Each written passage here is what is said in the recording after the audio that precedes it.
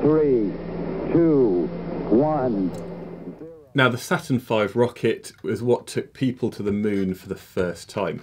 It's absolutely massive. There's no way I can get this rocket into the video. But anyway, we've got some information here. And it said it took 2.5 minutes to reach a velocity of 2.76 kilometers per second, which is incredibly quickly.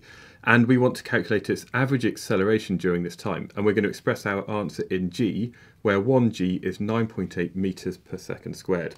So my approach to this is I'm going to write down what I know. So what we know is that initially this was on the launch pad and its initial velocity was 0 meters per second. Its final velocity, it's given up here in kilometers per second, so I'm going to convert that to 2,760 meters per second. We don't know its average acceleration A, but we do know the time.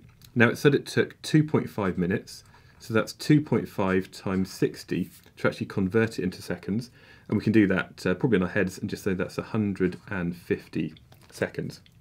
We're then going to use the equation that says that A, the acceleration is equal to the change in velocity divided by the time taken.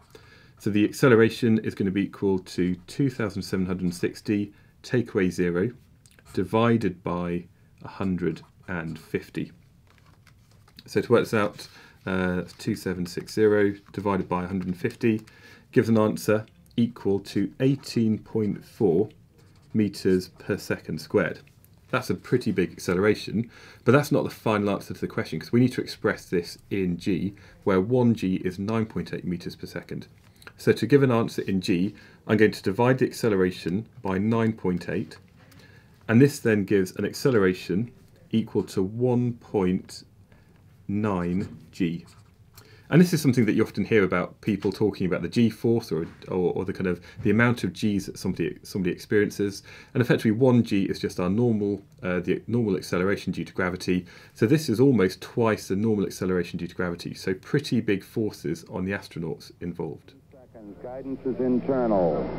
12, 11, 10, 9. Ignition sequence starts. 6, 5, 4, 3, 2, 1, 0. All engine running. Liftoff. We have a liftoff. 32 minutes past the hour.